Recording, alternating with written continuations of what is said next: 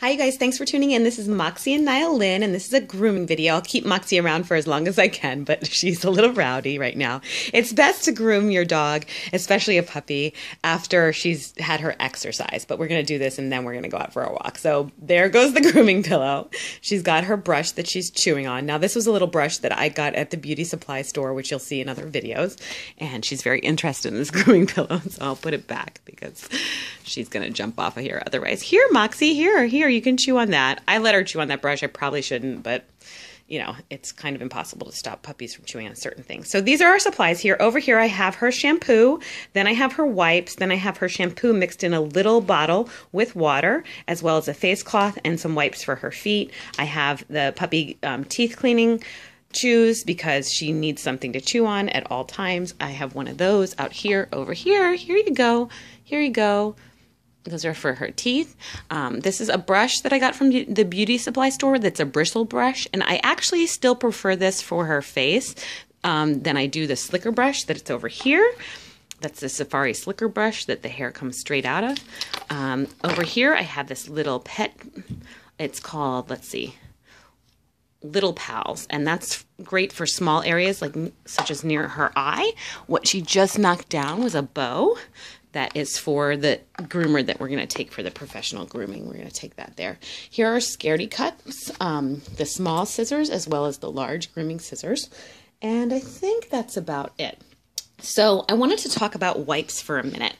Dog wipes, you're going to need to get the sleep out of their eyes every day. And I would recommend for that getting a dog wipe that is actually for dogs, because you don't want to put anything near their eye that isn't hypoallergenic to the dog, that's specifically for the dog. So I've been using these. I got them at Marshall's for $3.99, and they work really well for that around the eye area where she gets the sleep in the eye. You can see she's really scruffy today. She definitely needs to be groomed. The other thing I do for around the eye area is I take this shampoo, which is a tear-free puppy shampoo that I got at Home Goods, and I put it in a little bottle that I got at the beauty supply store that is only for MOXY, that's only being used for MOXY, and I put a little bit of that in there with water. She's rowdy. And then I use a little face cloth. This is a little kid's face cloth that I got in the kids section with a towel and everything for her, and I wipe out her eye area with that because I know that it's watered down and it's tear free, so it's safe for her. These wipes you can't use on their face because these are for people, but you can use this on their paws as well as their derriere if they get dirty. So I actually carry these wipes around with me, and I picked these. These are better, I think, because they're alcohol free and paraben free. And they're an antibacterial formula, so that you can wipe their feet and their bum with.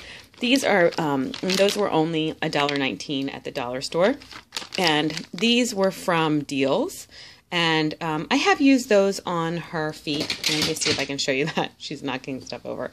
Okay, Moxie, no, don't go chasing after that. Don't go chasing after those. I don't like her to get near that radiator because there's stuff behind there, although it's not on. Those are your scissors. Let's pick them up. Oh, they're over here now. Look at them over here. Look at them over here. They're so interesting. She likes anything in a package.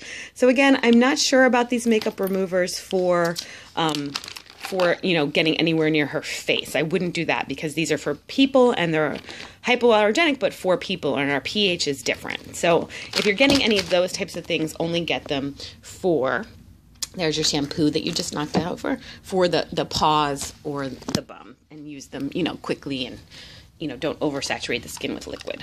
I was going to show you that dog bow. It's from Heavenly Dogs. It's a bow. They have bows and clothes.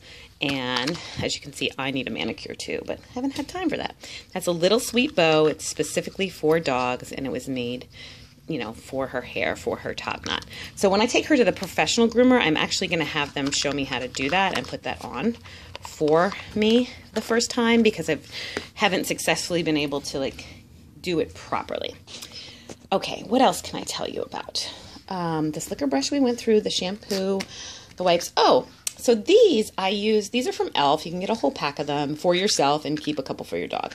These, what I use them for is they're mascara ones, of course, and I use them for that, but I take one out and keep it specifically in the dog section, just one, And these are great for that eye area for getting the sleep out because they're really soft, and I recommend bending it like this so that you can really control it and you can use it right near the eye area. Now, I can't do that while I have the cell phone at the same time, and Moxie wants to bite everything. But if you have a long-haired dog, you know exactly what I mean, and you could actually put a little bit of that shampoo right here on here, or or you're using the shampoo on the face cloth and wiping it there and wiping it on their face near their eyes, but being careful and then going through with this and getting it right there near their eyes to get the little eye sleep out. So that's a little tip, and I think most women know where to get those things, but if you don't